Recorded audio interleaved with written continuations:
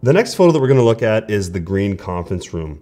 I've gone ahead and processed this one from start to finish, and Tony's even come in to do his final adjustments on this one. This conference room is very similar to the other conference rooms, and we didn't want there to be too much repetition because a lot of the techniques overlap.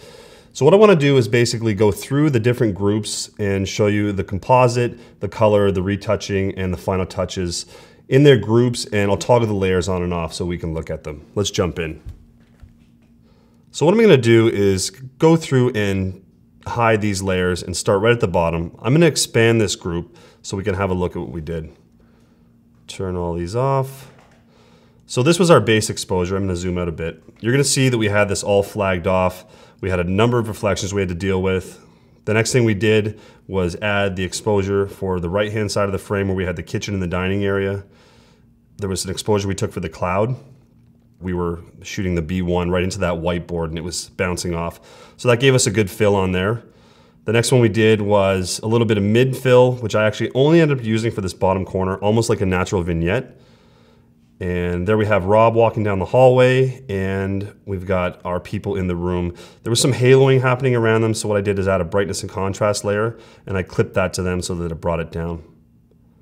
Then we did our color work and it was the same process that we're using throughout.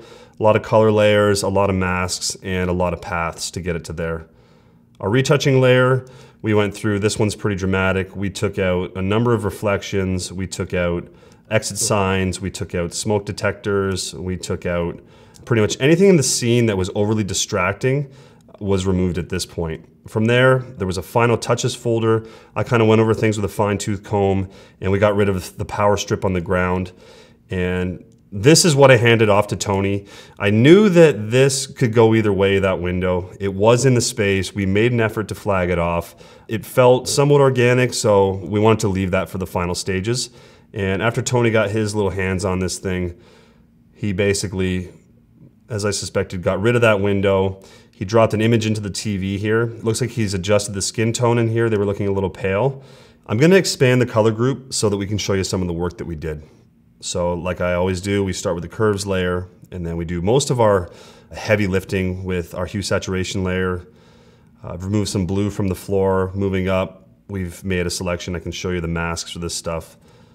That's our whiteboard. That's where Rob's walking down the hallway. So these are all just filled with pure color. In this case, most of them are white. Here's the cloud at the top.